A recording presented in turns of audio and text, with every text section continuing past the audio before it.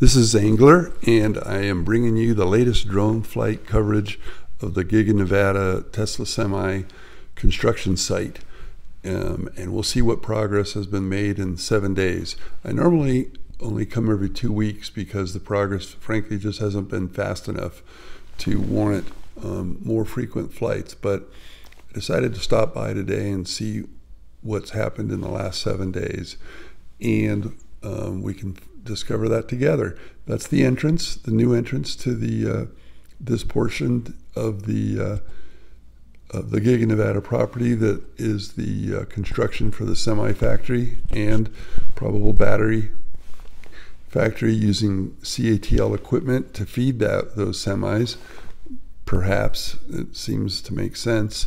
Anyways, some of the progress that I can easily see is all the riprap rock put along that edge, sort of in this center right of the screen.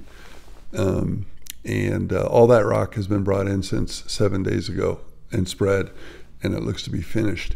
They were still shaping that edge last week, a week ago Friday. And most of this portion of the construction site has been completed. The other big thing I've noticed, though, is that a lot of the rock has been brought in. That same sort of riprap erosion control rock has been brought into this corner of the construction site. This is the far north end heading over west. And so this whole northwest corner has had a sort of a layer of riprap rock laid for erosion control.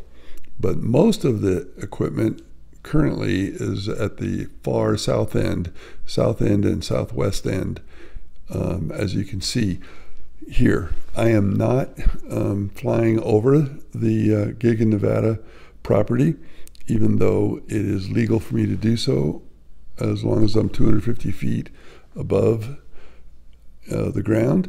But still waiting to see if, and I would encourage anybody at Tesla to reach out and see if there's a way I can do it as an ally with them, like Joe Tegmeyer does, versus an adversary, and doing it as an insistence of my right to do so, but not with their approval. I would much prefer to have their approval, and if they have any particular areas they want me to avoid, be glad to do it. I've also told them that I'd be happy to notify them before every flight, and they can let me know if there's any issues or sensitive areas I should avoid. Anyway, back to this video. This is a broken down excavator. The treads fallen off of it, and so it's disabled.